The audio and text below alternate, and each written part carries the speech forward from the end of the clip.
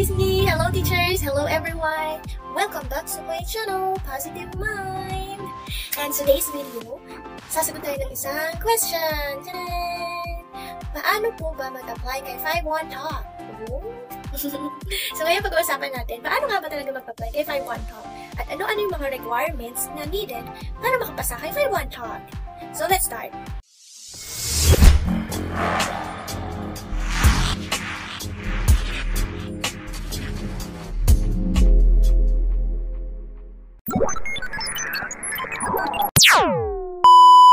Ano diba tagalin? Siyempre, kwentuhan muna tayo habang nag-aantay ako ng klase. Okay, so first, of course, prior sa application kay 51 Talk, you need to prepare your requirements. So ano nga ba yung mga requirements ni 51 Talk? First, of course, kailangan ng internet connection.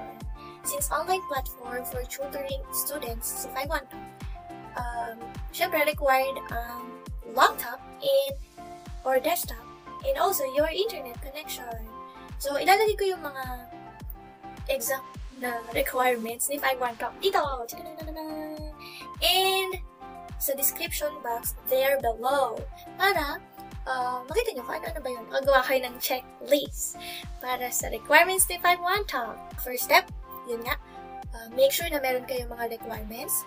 Pangalawa, you need to set your own interview schedule, your preferred date, and your preferred time.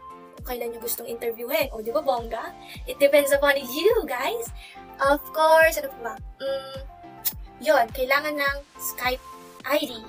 So, kung wala ka pang Skype account, you need to do that. You need to sign up na gumawa ka na ng account dahil most probably yung interview, yun, dun sila kumukontak kayo via Skype. So, that's why you need Skype ID. And sa form kasi na-fill outan, kapag pupunta kayo sa website ni 51 Talk, tapos fill out kayo doon ng form. Yung form na yun, yun yung schedule nyo, yung interview schedule na gagawin nyo. Meron kasi doon part na hihingin yung Skype ID number. So, kailangan meron doon. And your email, of course. Siguro naman may mga email tayo. And your mobile number. So, yun yung una for application. Ilalagay ko yung link o referral link na to, mga beshi. Ilalagay ko po yung referral link dyan para mas ma-prioritize kayo. Kasi syempre, pagka mga referral, una-una tayo dyan. Syempre. So, yan. Ilalagay ko dyan yung link. Tapos, fill out na kayo. Mag-schedule ka na, besh. Mabilis lang to. Kasi ako, 3 days lang. Hired na ako. Kasi depende talaga sa iyo yun kung gaano katagal yung hiring process mo. Kasi depende yun kung ready ka na ba sa mga requirements, ready na ba yung mga equipments, and of course, ready ka na bang ma-interview. Ako kasi bilis na.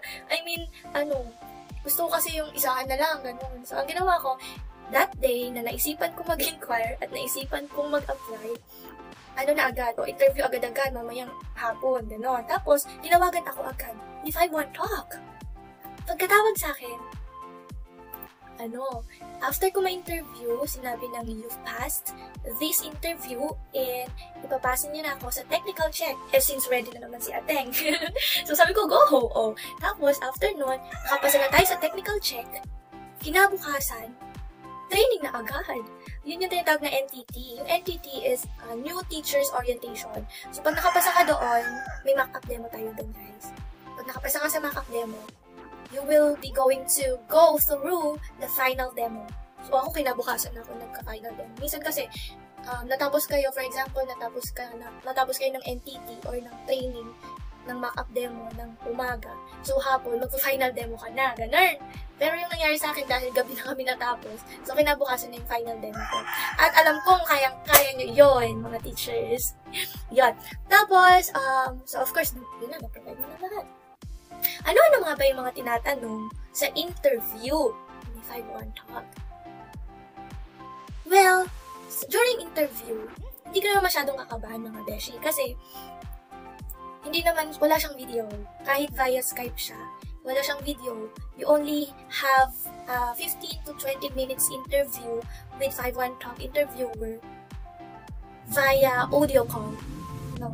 it depends upon the interviewer. Minsan kasi tinatawagan via yung cellphone number or kaya Skype, pero kalimitan Skype. So, kaya kailangan mag-provide ka ng Skype ID kasi dun sila tatawag sa'yo para ma-interview ka. Ano-ano ba yung mga tanong sa interview? Well, yung sa akin kasi, medyo mabilis lang dahil, ewan ko. Hindi ko alam sa kanila, pero yung tanong, syempre unang-unang tanong,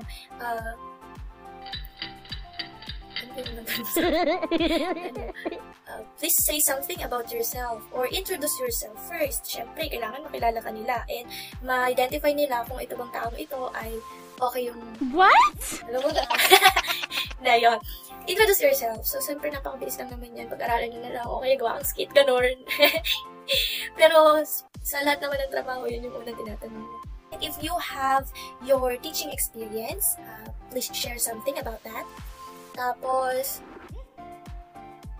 yun lang. Tapos guys, ganito. Kasi commonly, pinapakanta ng rhyme. Yung nursery rhyme. So, ang tip ko lang doon guys, go with the flow lang. Kanta-kanta ka lang kahit yung boses natin medyo yun. So, syempre, ikaw, as teachers o kahit nga bata, may alam na nursery rhyme, di ba? So, yun, kahit anong nursery rhyme, kantahin mo, basta alam mo. Tapos, tip number 2, kailangan maging energetic tayo kahit through voice lang kasi magdedepende din sila dun minsan. Tapos, be simple. No? Use simple words. Kasi, kung gagamit ka ng mga sobrang deep na words doon, or vocabulary, since kalimitan bata yung tuturuan mo, di, nga. So, yun. Maging simple lang tayo sa mga words na gagamitin natin during interview kasi ibe-base din nila yun dun sa magiging result ng interview mo. And, within that hour or after that interview, sasabihin naman sa'yo or i-inform ka kung nakapasa ka or hindi. Yay! Kapag nakapasa ka, congratulations! Punta ka na sa technical check process. Yung technical check na yun, depende pa rin sa'yo. Tatanungin ka pa rin. Kailan mo gusto magpa-technical check? So, i-schedule ka nila. Kung sinabi mong, right after this call, kasi ganun yung sinabi ko right after this call, pwede naman, kasi ready naman yung equipment ko. Yun, tinransfer na ako agad. Tapos, yung technical check na yun, parang meron lang naman sila bibigay na link, tapos magsasend ka sa kanilang screenshots, kung pasado ba yung equipment mo, yung RAM, yung kung may headphone ka ba or headset. Ako kasi wala pa akong ear or headset noon, kaya okay lang naman daw, hanggang training yung ganito. Earphone. Normal earphone, basta may mic. Ganun.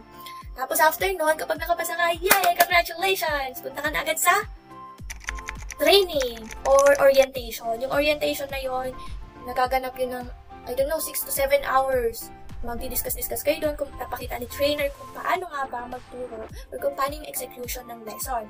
After that, bago magtapos yung session, magda-demo kayo. Mock-up demo yung tawag doon. Yung mock-up demo, yun yung execution na ng natutunan mo dun sa training.